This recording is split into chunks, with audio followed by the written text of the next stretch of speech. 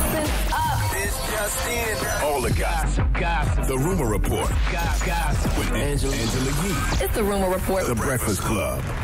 Well, Pusha T. Oh, my God. Drake versus Pusha T versus Kanye and all of this. Now, let's talk about flashback to what Drake had to say on The Shop with LeBron and Maverick when he was talking about how Kanye had information about him. I'm in Wyoming. I play him March 14th.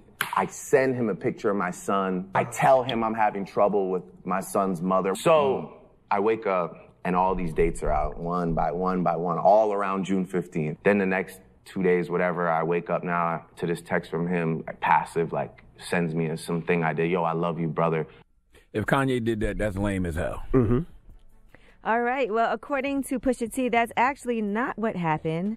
Now, Pusha T has his own, and he is very direct and straightforward in saying how he got this information.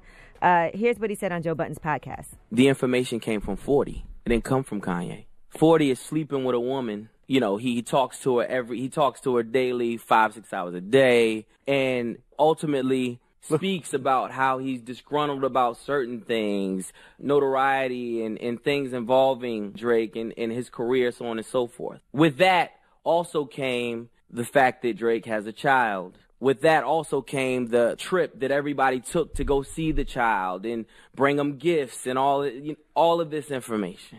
She divulged this information. She has a great personality. That's where it came from. So 40 was pillow talking with a young lady. That's what it sounds like. Now, if you guys remember, a couple months ago on my Rumor Report, I said this. But according to a source that I heard from that's very close to their camp with good information, they said it was actually a young lady that gave the information to Pusha T, somebody that Drake knew. Well, now it's a popularity contest because Drake gave a version, Pusha gave a version, and whoever you believe depends on who you like the most. But Pusha was very direct in his version. I think Drake had a theory about what happened, is what it seemed like to me. It seems like his theory was that he was with Kanye and this is what must have happened. Yeah. And Pusha saying, no, this is actually what happened. So why are people acting like the young lady, the baby mama, didn't have a Twitter page and was tweeting that Drake was a dead? Yeah, she definitely was, and a lot of people knew her. But there was 3 women that said they were pregnant by Drake at the time. I just remember her specifically because she was a porn star, and I remember people was pointing me to that page, and the bio said Drake is a deadbeat dad. Now, there was a couple women at the time, I believe. Right, so I don't know. These guys know what the truth is. Really, Pusha T knows who told him.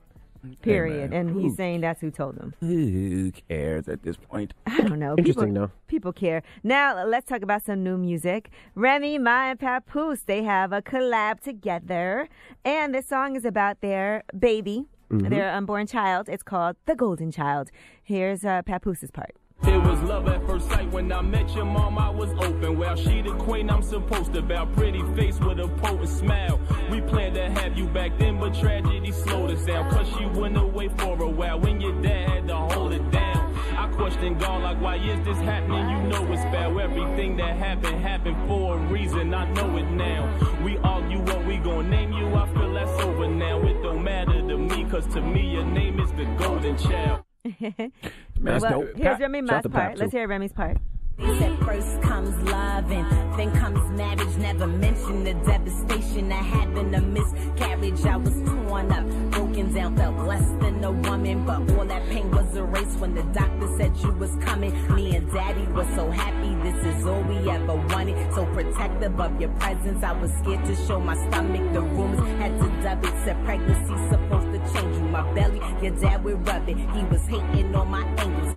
Pap and Remy make me feel like I'm not doing enough. I'm gonna go get matching Pelly leather coats for me and my wife this winter, man. You should. You should, yeah. And absolutely. y'all DJs better play that record too.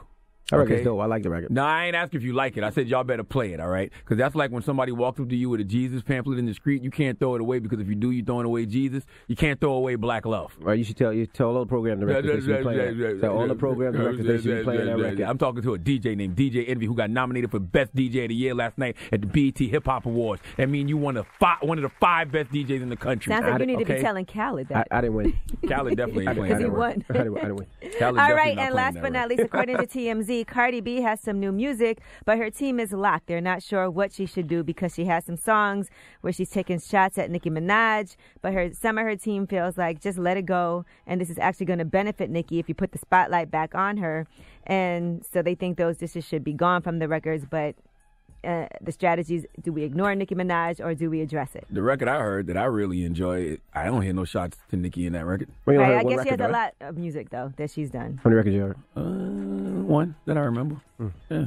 All right. Well, I'm Angela Yee, and that is your rumor report. You worked there and only heard one record? Yeah, I haven't heard it yet. Okay.